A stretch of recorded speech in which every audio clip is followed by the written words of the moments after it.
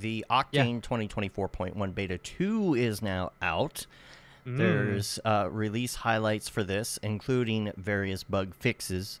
It has some enhanced render performance for Mac OS. I think especially... I was getting crashes anytime I would open up, Cinema in and have Octane as my default. It would just crash every time. You using the beta? So, yeah. Well, yeah. I mean, I'm never actually on a stable release, which is probably the worst idea ever. Yeah. But yeah, I've been on 2024.1. I think the first beta for a while. That was the first one that allowed me to render across network and stuff. And now my Mac is my main machine now.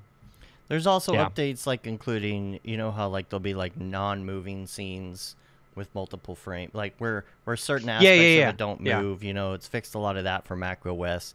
Additional UV sets and bump mapping.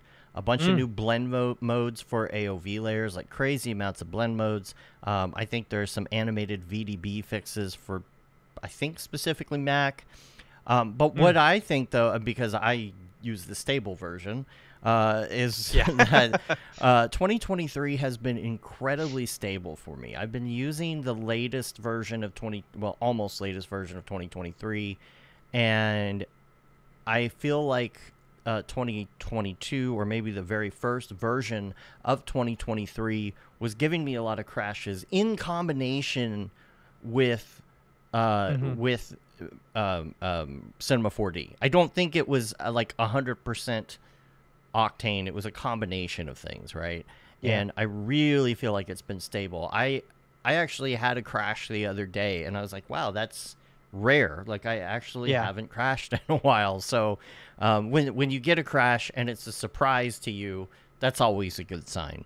And actually, I'm going to be releasing some shots of a project that I just finished for Zephyr Gin. Maybe not this week, but next week, once I have some time. There's a commercial and some social media stuff that's going out.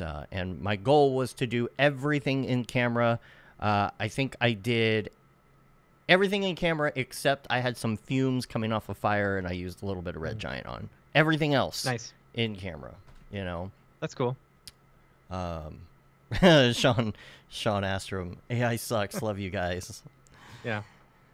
Get used to it, though. Get used to it, though. Yeah. It's you got to figure out how to work it into your I wish workload, they would. I wish they would get rid of the AI thing. The moniker. I know. They gotta rebrand it.